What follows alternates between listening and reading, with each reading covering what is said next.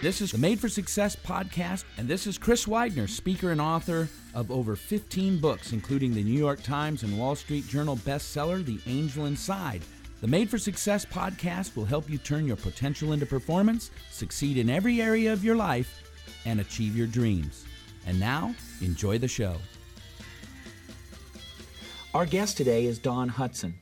Don Hutson's careers in speaking, management, and sales have brought him many honors. He successfully worked his way through the University of Memphis, graduating with a degree in sales.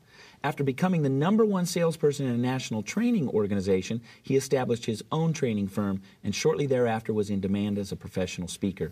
Since then, Don has addressed over 2/3 of the Fortune 500 companies and is featured in over 100 training films. He is chairman and CEO of U.S. Learning and makes some 85 speaking appearances per year. Perhaps you've seen him on national television where he is regularly featured on PBS. Our speaker is the author of 7 books, including The Sale and The Contented Achiever, and is a member of the prestigious Speakers Roundtable. Don was elected by his peers to the presidency of National Speakers Association, and he has received its Cavett Award as Member of the Year. He is also in NSA's Speaker Hall of Fame. Other merits include the founding board of the Society of Entrepreneurs, the 1999 Consummate Speaker of the Year Award, and a St. Jude Children's Hospital Humanitarian Award recipient. Please welcome Don Hutson.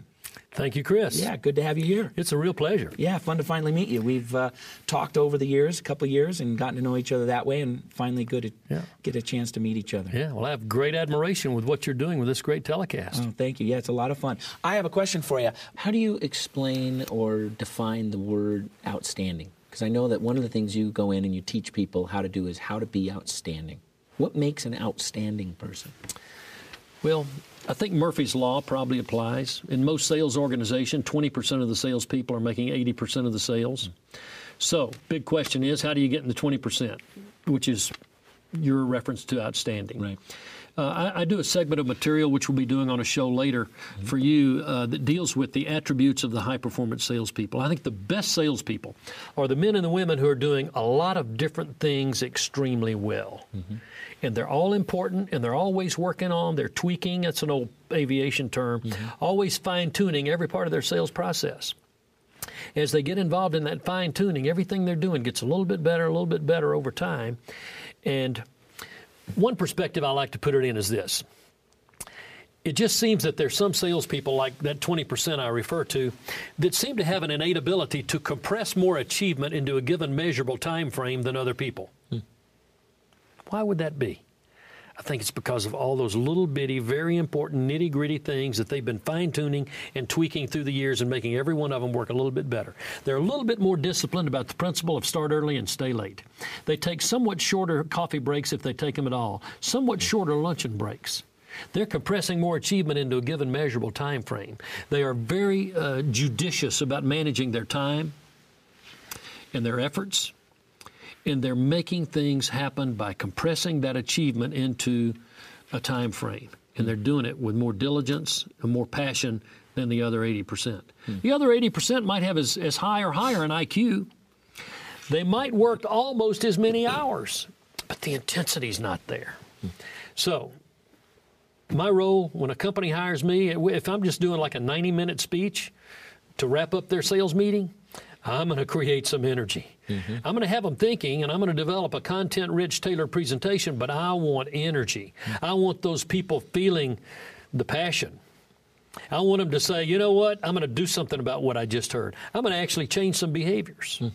So do speakers and trainers change lives? I mean, they're watching your TV station right now. Are some lives going to be changed? The answer is you betcha. Now, it sounds kind of trite for a speaker to say, well, I'm in the business of changing lives. I don't say that. But if I'm worth my salt, I'm going to be getting people to change some behaviors. And if you get them to change their behaviors, they're going to nurture new and better habits. And you know what? It's going to change their life. Yeah, you're at least going to put them in a position where they're going to have the decision about whether or not they're going to let their life get changed. That's correct. Yeah, that's correct. So somebody's watching us today and they say, I want to be a better salesperson. I want to make more money. I know I've got more upside. I know I can achieve more. What are the core competencies that person can say, okay, these are the things I need to improve to become a better salesperson? What's the core competencies of exceptional salespeople? All right, I think let's break it down this way. What they know, the knowledge they've got. Product knowledge? Product knowledge and sales knowledge. Okay. So we're going to call that the skill side. Okay. And the other side is the effort factor, the energy, the motivation, the passion, the fire in the belly. We've heard all those terms. Yeah. Both of those are critically important. And the great salespeople today have a strong and significant mix of those two that both work really, really well for them. It's almost like it creates a synergy. It's almost like 2 + 2 = 7. When you get the two together, the content-rich approach, the heavy skills, I know about selling, I've got my product knowledge down cold, and man, I'm energized about taking it into the marketplace. Now, either one of those without the other, party's over. They're back in the 80%. May or may not even make the cut at year's end to keep their job. It's about being in the 20%. So the skill level, which we'll break down into product knowledge and sales knowledge, as mentioned, both critical, and then the effort factor, work ethic, call count, our ability to be resilient when we get rejected. Hey, nobody sells everybody. Everybody gets some no's. And my big question to a salesperson is, how do you deal with it? Yeah. Do you tuck your tail and run? Do you sometimes take rejection personally? You're on the way out if that's the case. Don't take it personally. Go out there and make another sales call, not later. Make it right now. And be as good as you've ever been before on this next call. That's resilience. That's all part of that effort factor. Why do you think that gets so many people? They can't stand rejection. They can't stand being told no. When somebody tells them no, they quit. I'm not cut out for sales. Why is it, most people quit in that area, and what is it that causes some people to say, you know what, I'm going to go ahead anyway? Being resilient and handling rejection is a skill. It's a skill which must be learned, it must be mastered, it must be internalized. Now, if somebody wants to get real emotional about it and they say, oh, I'm just not cut out for this, I mean, they're letting their emotion guide their ship. Not a good thing in a case like that. No. We've got to be determined about our own direction. And that comes with that inner discipline and this resilience, this bounce-back factor. My first sales manager in sales training was Dick Gardner. He used to have a term he called stick-to-itiveness. Probably not even in the dictionary, but it's a cool word. Yeah. And he used to say, he called me Hut. He said, Hut, how bad do you want to make it in this business? I said, I'm going to make it in this business if you'll help me. He said, I'll help you. He said, are you willing to do exactly what I tell you? I said, man, I'm on. I'll do exactly what you tell me. I'm 21 years old. I'm wet behind the ears, but I'm eager, right? Yeah. My energy level was pretty high. My skill factor wasn't very great at that point, but I was willing to learn. He said, okay, if you make 35 in-person sales calls every day, you'll talk to 17 people. You talk to 17 people, you're going to make 5 sales. He said, you willing to make 35 calls a day? I said, I'm going to do anything you tell me. He said, great. I want 35 sales calls tomorrow. Now, that's a lot of sales calls. Now, you don't get to talk to everybody, but you're really knocking on a lot of business doors. Man, I was working hard, and I wasn't doing very well early on. But with his direction, I got it going. But you know what? He was right. It's a numbers game. You make 35 calls, you talk to 17 people, you make 5 sales. Cool. Now, were those exact numbers every day? No. But over a 2-week span, you run the numbers, it works out almost exactly like that. So do you think we look at successful people and say, oh, I bet they never get rejected, and then that's why we can't handle it when it happens to us ourselves? I think it's part of a shallow illusion that a lot of salespeople make sometimes and possess, Chris, because it's back to that emotion of selling's not for me. Yeah.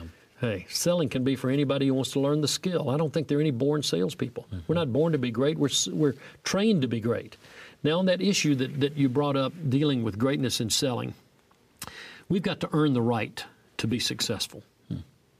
Now, to gain commitments, everybody's going to have a closure rate, and nobody sells everybody. Nobody sells everybody. So we're going to have some rejection in there. And I tell people in my programs, you got to go through the no's to earn the right to experience the yeses. And if you don't go through the no's, you can forget the yeses. You're not going to earn the right to experience them. People say, okay, how many no's I got to go through? I don't know. Depends on what your numbers are. Yeah. Are you keeping up with your numbers?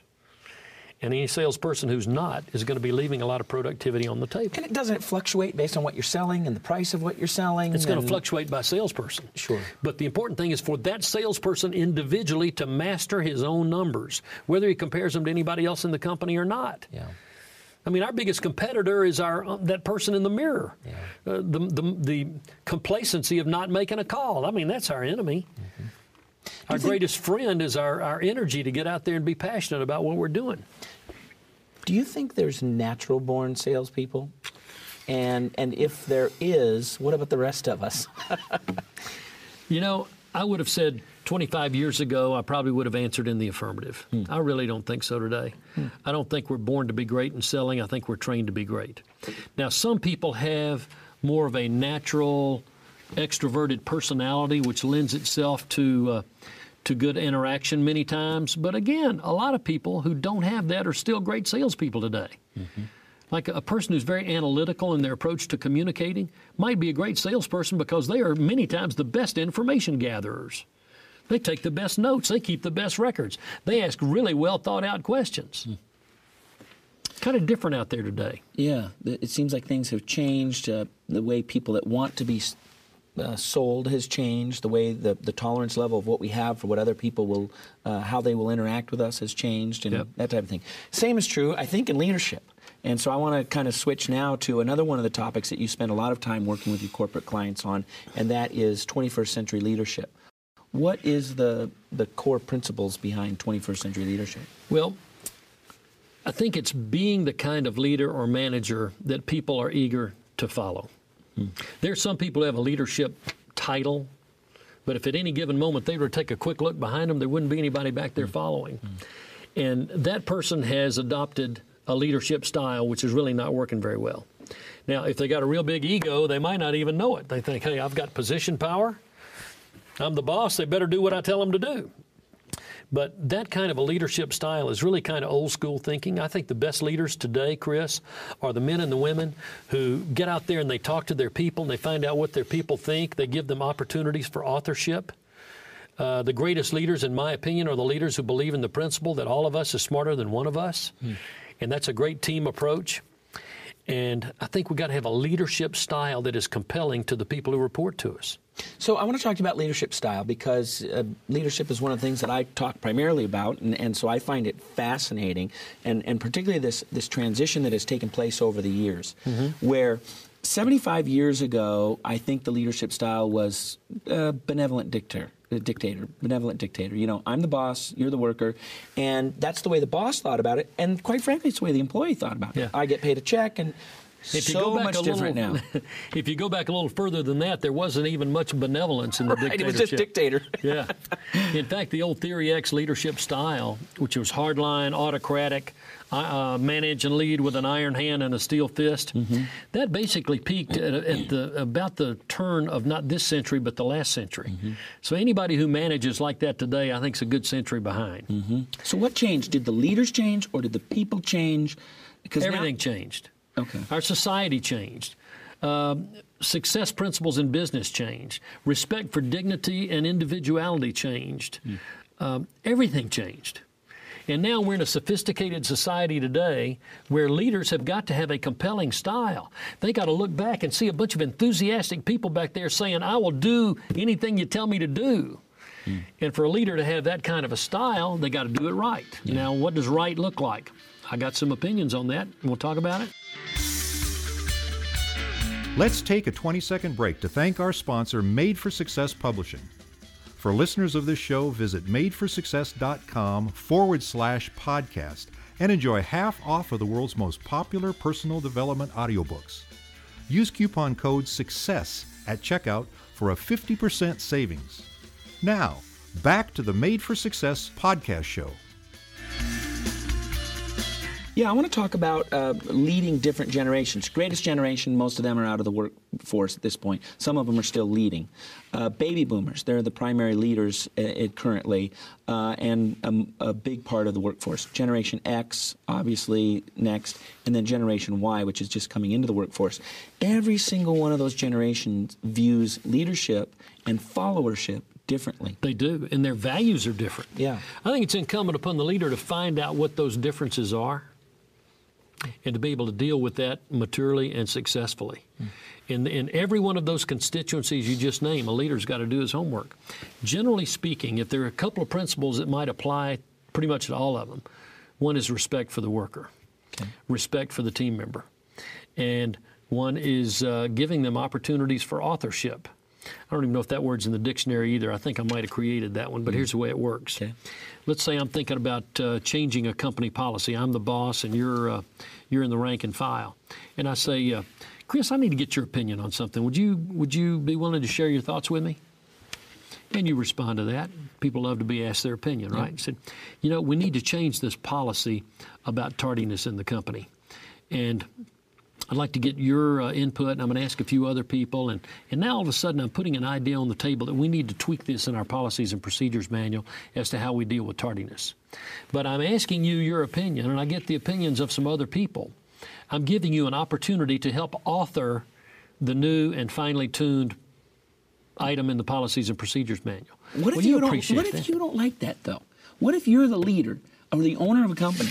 And I mean, there's just this balance, I think, between that benevolent dictator, which says, "Hey, I own the company, and I'm going in a direction," and this other side that says, "I really believe that there's value in each individual and that we all participate together." But what's the balance between setting the direction and going with consensus leadership? That balance is the word. You got to find the balance. You might give me an answer I don't like too much. What if I say I'm all for tardiness? In fact, I think we ought to come in at 9:30 instead of 9, and you just go, "We're not going to be able to do it." All right. In this particular case, I'm going to assert myself in a pleasant sort of manner. Okay. See, I think great leaders do not demand; they persuade. Right. I'm going to say, Chris, that would never work around here, and here's why. And then I will persuade you as best I possibly can to believe in the principle we got to get started at 9 o'clock. So you're trying to help them through your persuasion and your relationship to come to an understanding that they need to change their position. It's about communications, and it's about respect, personal respect. In 75 to 100 years ago, the boss didn't respect the workers very much. He said, "I'm the boss. I'm the one that's got to make payroll. We're going to do it my way." And that doesn't fly anymore. People today are going to say, "Well, great, do it your way without me," and they're gone. Yeah. So we've got to have a compelling leadership style that people respond to. So let's say I give several people the opportunity to help me author the new policy on tardiness. Okay. So I get your input, I get the input of several other people, and then I might get a little more input from somebody on actually drafting the exact wording. And I'm the boss. I mean, the buck stops with me, so I'm going to come up with what it says with everybody's input. But now there's just one word in that 2-sentence policy that was your word, and you like that, you're buying in. And everybody else sees a little bit of their own influence in that well thought out short paragraph about this policy in the company. And as they see that, they not only buy in, they feel some personal ownership. That's how you build this very strong web of integral belief and trust with your workers in the company. And it's the reason great leaders are great. The greatest leaders are people that people will follow them anywhere. Yeah, exactly. They're that good. But it's about respect. It's about communications. I teach a simple principle about communications. It goes like this. It's okay to over-communicate. It's just not okay to under-communicate. Because when you under-communicate, you don't communicate. There's misunderstanding there. It just doesn't get done. If you over-communicate, that's okay. You got a little overlap. Cool. And what percentage of people? Actually over communicate? Very few. Most people under communicate. Right. And the wars have been waged, marriages have been destroyed, and companies have gone down the tubes, and all kinds of terrible things have happened due to miscommunications and under-communication. Yeah, when was the last time your wife said to you, we just talk too much? Doesn't happen, does it? Under-communication. Actually, my wife is also a professional speaker, and we do talk a lot. Talk too much. So talk to me about managers.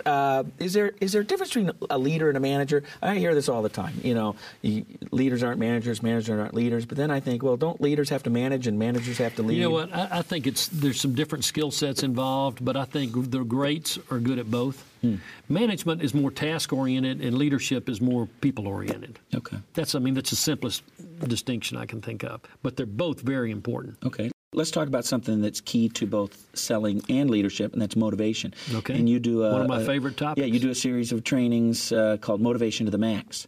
How do you get and stay motivated? Okay. Well, first, the definition. Yeah. Thoreau has the best definition of motivation I've ever heard. He says motivation is the pull of anticipation and the push of discipline. The pull of? The pull of anticipation and the push of discipline. Huh. Excellent. Great definition. Yeah. You see, anticipation, we can do a half day on these two words, anticipation and discipline. But anticipation, those are the goals we set, the visions we establish, and the objectives we've got for the coming year, things of that nature. And we got to get all that in place. That's the reason that I talk so energetically about the importance of goal setting. Most people don't do a very good job of goal setting, if they do any at all. Why? What do they do wrong? In great, rich, beautiful America, we don't even have to. Huh. We're so prosperous, we can just go out and schmooze around and make a decent living. Yeah. It's pretty unbelievable. Yeah. And for people who are really, really good, who become really, really wealthy and become the envy of people all around the world, hey, only in America, right? Whose job is it to make sure motivation happens? Is it the leader, or is it the person who shows up at work every day? Good question. The answer is yes. I think it's incumbent upon the leader to make sure that there's an environment conducive to self-motivation. I think it's incumbent upon the worker to make sure they're doing what they need to do to be their best. We talk about the anticipation and the discipline. The anticipation is the vision, the goals, the objectives we talked about. The discipline, that's where we get back into the concept of being energized and being personally motivated and being willing to pay the price and to put forth a great work ethic and that type thing. One of the things that I use in a program that ties right into that thought line, Chris, deals with the idea that everybody has two self-images. We have a present self-image and a projected self-image. So I might see somebody who'll come up to talk to me at the end of a talk. And I realize I'm talking to somebody who's got a pretty good present self-image. Now, that's defined as a snapshot at this moment of your strengths and weaknesses based on self-perception. That's your present self-image. I continue to talk to him, and I realize, wow, this person's got a pretty significant projected self-image, 1 year, 2 years, 5 years out. Projected implies going into the future. So the people who enjoy the greatest factor of personal motivation, in my opinion, are the people who have a good present self-image, but they got a projected self-image that's up here somewhere. And that deviation between where they are and where they genuinely plan to be is their source of fire in the belly. That's where the passion comes from. That's the reason goal setting is so important in the establishment of one's personal visions. If we don't do it, we're what Zig used to call a wandering generality instead of a meaningful specific. And that's the reason goals must have detail. They got to be in writing. Less than 0.5% of the American workforce writes down their goals. That's terrible. What's the power in writing it down? You program your subconscious by writing it down. Okay. That's the goal achievement mechanism of the human being. So you put your subconscious mind to work simply by writing it down. Yeah. I ask people, would you like to have a 7-day-a-week, 24-hour-a-day servant working for you, no charge? Everybody says, they laugh, say, yeah, it'd be great. I say, great, you got one. All you got to do is put them to work. It's your subconscious mind.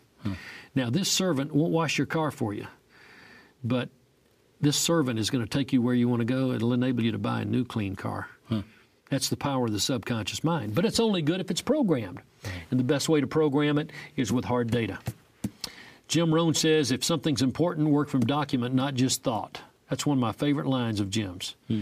Write it down. Go to document. Hey, when's the last time you bought a house, Chris? 1 year and 2 months ago. All right, when you left that closing, how thick were the documents? I was just worried about my mortgage at that point. Right. But I bet you left with a ton of paperwork. Lots of paper. Ton of paperwork. And the more important something is, the more documentation there is to it. Sure. If something's important, you work from document. And something as important as one's career, their financial well-being, the balance and peace of mind in their life. What's more important than these things? Yeah. Write down the goals. Okay, so here's something for you, particularly in the workplace.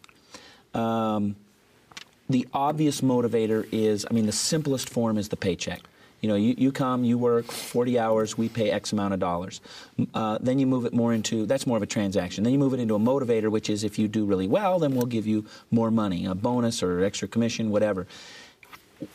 In corporate America or business America, how do you motivate people aside from the paycheck? What are the other ways you motivate people? Well, I think it goes back to getting to know people really well and finding out what they want.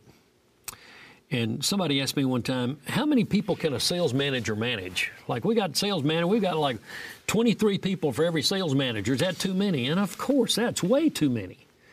Now, if you're going to manage en masse and give them a few guidelines, sure, that's okay. Mm-hmm. But if you're going to be a genuinely skilled manager and leader to your people, maybe 6 or 8, 10 max, because you got to take the time to get inside the heads of every one of them. Mm. And when you get inside their heads, you're going to find out a lot of things about their values. You're going to find out who they are and what they want. You're going to find out what kind of price they're willing to pay. You're going to really start to understand the human dynamics of that individual. And you're going to find out that you're talking to Joe over here who he's not particularly money motivated. But Megan over here, she loves the buck. Yeah. She'll really work harder to get that extra bonus. Yeah. You don't manage those people exactly the same way. How do you, okay, so that one's easy, the money motivator. Okay, great. You tell her, you hit this sales number, you get X amount of dollars extra. And she says, terrific, and off she goes. This guy, though, not money motivated. He loves the paycheck that he gets. It allows him to provide for his family. But in terms of extracting from him his maximum potential, how do you, as a leader, motivate him? I think a great leader is a consultant to every person they lead. I'm going to get inside their head, and I'm going to find out what makes them tick. And I'm going to manage and lead and motivate that person with a specific, individually developed strategy. What are some of the things that motivate people inside the workplace that leaders can begin with? You know, people are watching, they're going, okay, great, sounds great, but what are some of the things I could at least start with? Okay, so maybe there's somebody, their big passion is they're family-oriented. Okay. So they're always talking about their kids, teaching Little League. Very, very family-oriented. Okay. So I'm going to take that into consideration when I'm talking to that individual about what's going on and what they need to be doing and what their objectives need to be. I'm going to get more explicit about what their goals are. Tell me about your family goals. And I'm going to be a resource to them to help them reach their goals based on what their high level of needs might be. Mm-hmm. And that takes some time and some energy and some forethought. And it's different with different people. So you might say, look, I love that you love your family. That's terrific. I want to be a support to that. If you hit your numbers or if you do a good job, we're going to give you more time off to coach that Little League team or go on those Boy Scout trips. It could be something like that. Something that practical. Yeah. But that takes effort because you got to get to know the person. That's right. Yeah. And the most successful leaders invest the time and energy to do that. Okay. Talk about Contented Achiever, which is one of your books. I co-authored that book with George Lucas and Chris Crouch, and it's a cool book. And it deals with the idea that ultimately in life, most of us want achievement and contentment. So we created this model. And one is the achievement model where we got high achievers, successful people on one end, and we've got low achievers or unsuccessful people on the other end of this continuum. That's the horizontal axis, success, failure. Then we've got a vertical axis called fulfillment. And the people at the top are fulfilled, and they feel good about life and so forth. And the people down at the very bottom are very frustrated. Things are not working in their life. So people who are frustrated on the bottom, but on the right they're still achieving some things, we call them the soap opera people. They're in that quadrant of people who they've got some material possessions. Like, you know, soap operas, you see the beautiful people, right? Yeah. Handsome men and beautiful women driving big, beautiful cars and going to beautiful places. And that is the single most miserable bunch of people on the planet. Which is why in soap operas they go from wife to wife to wife to wife, yeah, husband to husband to husband. It's all awful stuff, yeah. So that's what we call the soap opera people. And we suggest that's really not the best place to be. Sure. Then we move around the grid. We go over here. We've got the people who, if high achievement is over here, low achievement is over here, these people in the eyes of a lot of people are failing. And they're also very, very frustrated. We call them the tar pit people down there in that quadrant. They're just stuck. They just can't do anything right. You've heard about Murphy's Law? These people are living Murphy's life. Nothing's working. And they better change some behaviors and change them fast to try to get out of the tar pit. And we've probably all done a little bit of tar pit time in our lives. The key is, if you're standing in a hole, quit digging. Change some behaviors. Refocus. Get out of that tar pit. Then we go up on the grid, and we got the people over here who we say are failing by most people's standards, but they're fulfilled. Are there many people like that? Not too many, but we call them the oxymoron people. Small segment. Yeah. Okay. The oxymoron people. The best example of the stereotypical case would probably be the hippies of years ago. Hey, they're not achieving anything. Yeah, they're out there probably smoking dope and wasting time and not working, but boy, they're happy. The oxymoron people. And their longevity is not going to be great under those conditions. Right. Again, behavior changes in order. Then we got the people who are high achievement and very fulfilled. That's the upper right-hand quadrant. We call them the contented achievers. Their goals are in place. They've got a good achievement plan. Their life is in balance. They've got all the various aspects of goal setting, of spiritual, financial, family, social, physical, community. All of these different things are in balance and in harmony, and they are highly contented, and they are successful in the eyes of most people. So the book, The Contented Achiever, talks about how to get up here and stay up here and avoid the other three quadrants that we fall into when we get out of focus. Is contentment an emotional state? Good question. I would guess largely it is, and I think contentment for some people is based on some things, and other people it's based on other things. It's a sense of peace, sense of feeling well-being. Yeah. And I think that's probably somewhat different with different people. Sure. It depends on what your overall life goals and things like that are.